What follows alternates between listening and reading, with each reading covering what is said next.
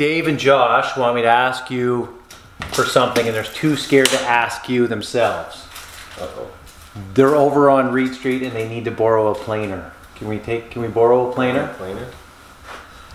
What are they using it for? Nails. They're trying to shim down a steel door. No, just a wood door. Oh. Can I borrow a planer?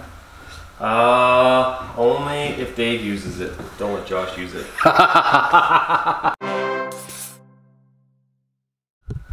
So this is that kitchen at Shirley. So we have an island here, and we kind of tricked.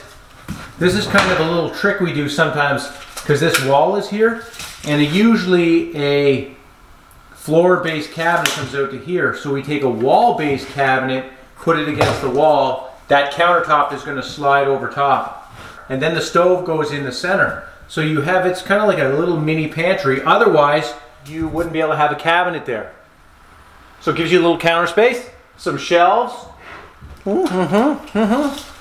It's not the first rodeo. What's that? How do you say that? Isn't that a band? Rodeo?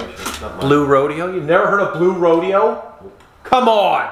Ask your dad when you get home. So the island is going to come out to about, how far does it stick out? See, right to like there. It's just shy of that corner. So 12 inches? Yeah, just about. I hate islands that the countertop sticks out that much. Hate it. You got to be able to slide your stool under it.